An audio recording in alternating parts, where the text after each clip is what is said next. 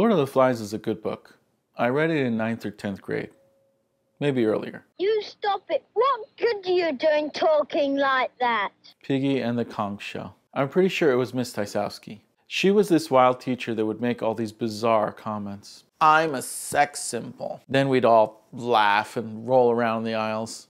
Oh, Miss Tysowski. After that, she'd give us some real information about Edgar Allan Poe. Poe believed art should create an experience for the reader with language that appeals to the senses, making us feel like we're in the story.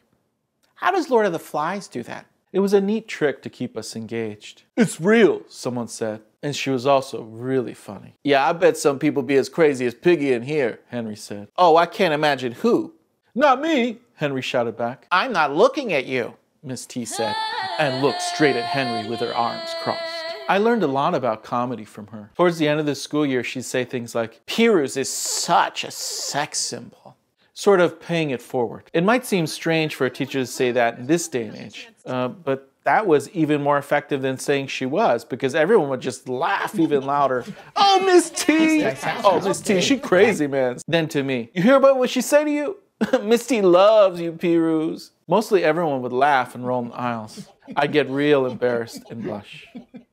Then I got used to it. After a while, she'd say jokes and then I'd make jokes back. Things like, yeah, it's true, Miss T. Or, well, Miss T knows a few things. Whatever'd get the biggest laugh. Now I realize I was probably targeted for a lot of reasons. I was a bit shy. It gave me confidence. But I was also a performer. I could take the joke and dish it back. I guess I became a willing accomplice in getting people to pay attention. But the single clearest memory I have of Miss Tysowski was when she came to school looking a mess one day. I started in on some jokes, and she didn't bite. Then she told us all about how her car broke down. No one pulled over for an hour. Then this big guy comes, stops, helps me out, and starts to leave.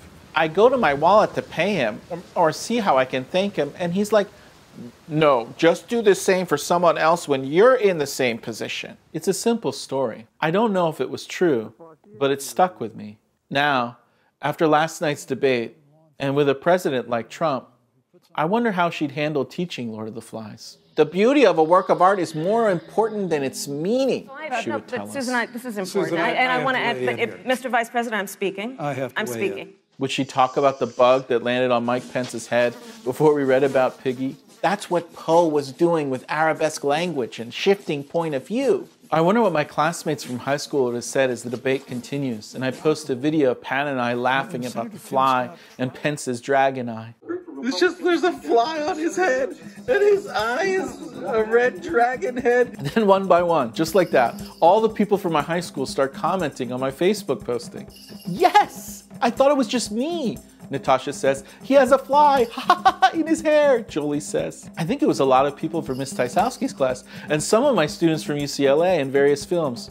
COVID, Elizabeth says. And I suddenly didn't feel as alone as I was. This debate, Hannah says when it's over, all this stuff, it's probably bringing a lot of people together. What do you mean, I say? More people are gonna vote than they did before. More people are getting political. Maybe it's a good thing. Maybe Panna was right. But I sort of smiled to myself just then.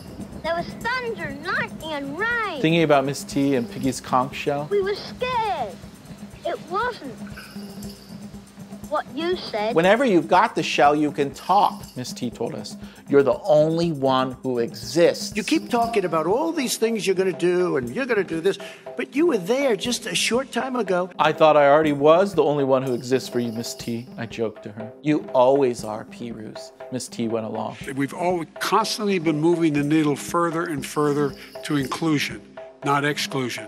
This is the first president to come along and says that's the end of that. I was now standing in front of the classroom with a shell in my hands. I really like this class, I said. Oh man, you crazy, someone in the back shouted out. I think Miss T's great, and I'm glad I chose this class. He's lost his mind. He's like Piggy now, Henry said. Shut up, Miss T said in an obvious joke. My dreamboat's talking. I'm just glad I didn't go into AP English, I said. I'm glad I'm in this class. I handed the conch shell to someone else in class and sat down in my assigned seat. Miss T was listening to the next person talking, and I heard someone in the back of the class joking again. But it was like all the volume went down in the room, and it was just me and Miss T.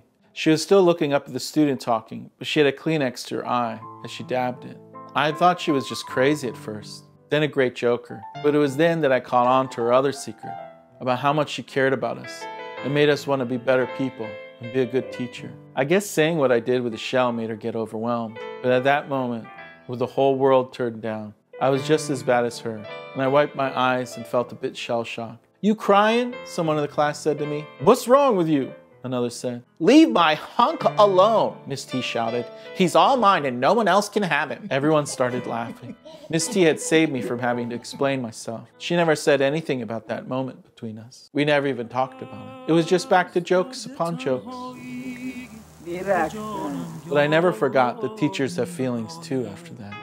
دگر تلخ است کامم شربت دیدار می باید ز جام عشق او مستم دگر پندم مده ناصح نصیحت گوش کردن را دل هوشیار می باید